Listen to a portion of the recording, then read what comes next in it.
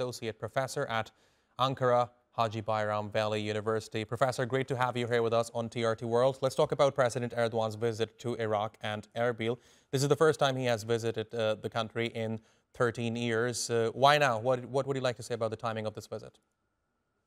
Thank you, Jafar. Yes, it's an important milestone in the Turkey-Iraq relations, but also in the regional dynamics in nowadays.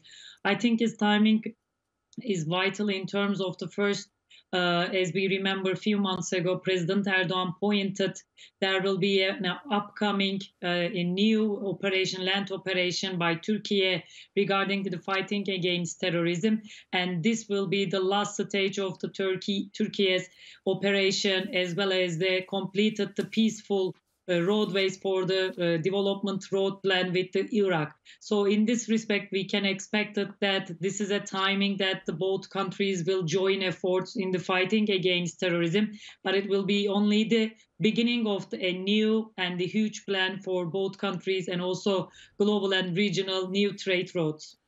Right, and apart from counter-terrorism efforts, because it's clear that both Turkey and Iraq have joined efforts, like you said, when it comes to fighting PKK terrorist organization. But apart from that, many other topics were discussed. And one that really stood out for me was this development road project. A lot of emphasis was given to this during the meeting. What exactly is it, and how is it going to reinforce the relationship between Turkey and Iraq, and also how is it going to help the region?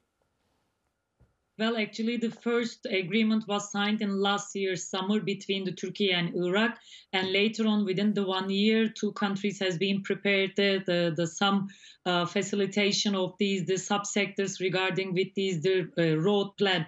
I think it's important to point that these development road, if when it comes to the effective after the 2025, when the first stage of the Basra port construction will be completed as the largest port in the Middle East. It created a less costly trade route compared to the trade route that exhibited in the last year G20. And I think the second important point of the development road plan, it won't only change the regional trade route, but it's also changed the global trade routes compared to the previous ones.